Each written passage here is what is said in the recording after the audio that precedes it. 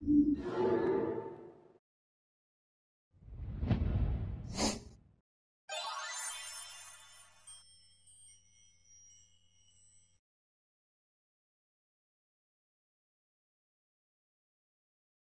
again, this is your Connect Guru with part 3 of our 4-part series on using audio in an Adobe Connect meeting room.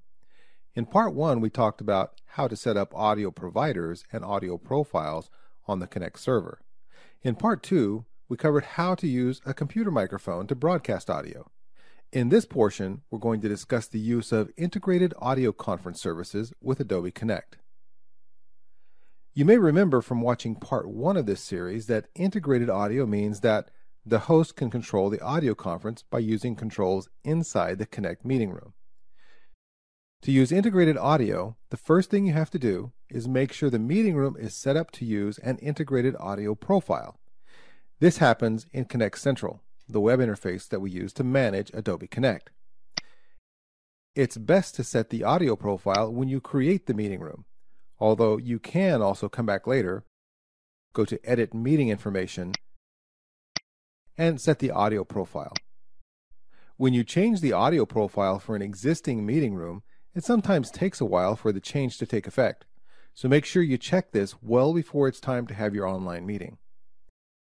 Inside the meeting room, when you use the audio menu to start meeting audio, you'll also need to make sure the Using Phone checkbox is checked. Remember, the Start Broadcasting Telephony audio checkbox only needs to be checked if you want attendees to hear the audio conference on their computer speakers. By the way, this also allows attendees who are listening on the phone to hear those who are broadcasting audio via a computer microphone. Click Start to get Connect to establish a connection to the telephone conference. This brings up our Join Audio Conference dialog box, so I can select the way I want to participate in the audio portion of the meeting. Also, keep in mind that when you start the audio conference, all attendees see this dialog box. Let's close the Join Audio Conference dialog box for a moment so we can see what Connect is doing. When we start the meeting audio, Adobe Connect automatically connected to the audio conference and a phone connection was added to the attendees pod. That's Connect. It's already connected to the telephone conference bridge and is just waiting for the moderator to join the call. When the moderator joins, that connection will disappear from the attendees pod. Now let's go back to the Join Audio Conference dialog box by selecting Connect My Audio from the menu next to the audio icon in the application bar.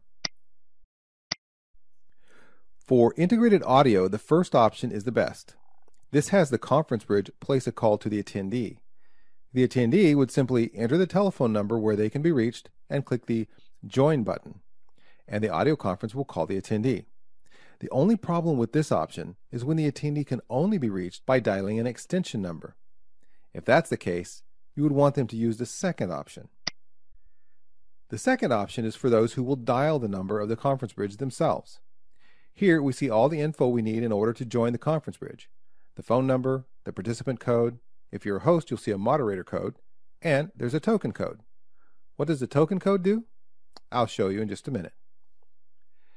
To use the second option, I'll dial the number and enter the participant code, and look what happens. Connect lists my name that I logged in with, but it lists my telephone connection separately down below. That's because when you dial in to the telephone conference, Connect doesn't know which of the logged in users should be associated with that telephone connection. There are a couple of ways to create an association between the user's name and the telephone number. First, and easiest for the host, is for the user to enter their token code. Remember the token code? We saw it in the Join Audio Conference dialog box.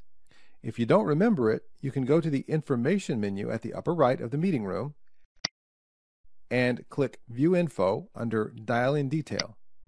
And there is your token code. When I use the keypad on my phone to dial the token code, notice that my phone number has disappeared from the attendees pod, and I now have a telephone icon next to my name. When I speak, the icon changes to show that I'm talking. When I'm on hold, it's a different icon.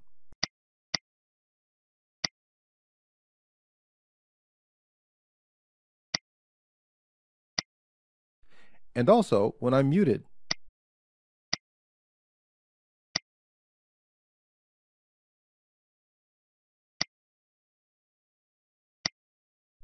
And you probably noticed that I can place users on hold or mute them using the controls in the attendees pod. I can also control their volume, hang up on them, or ask Connect to call them. By the way, you probably remember that one of the options for joining the audio conference was to have Connect call the attendee. When you use that option, Connect will automatically associate the correct user with the telephone connection. In addition, the host can manually associate the phone number with the attendee in the attendees pod. You can either drag the number up to the attendee's name and click the Merge With pop-out menu, or you can click the phone number and hold the Control key down while clicking the attendee's name. And again, click the Merge With pop-out. After the audio conference is started, you can use the audio menu to stop meeting audio, change meeting audio mode, which brings up the same dialog box we saw when starting meeting audio, stop or start audio broadcast. Audio broadcast is when the audio is being delivered to the attendees through their computer speakers. Call a new user, and grant or deny microphone rights for participants. Normally, only presenters and hosts have rights to use their computer microphone.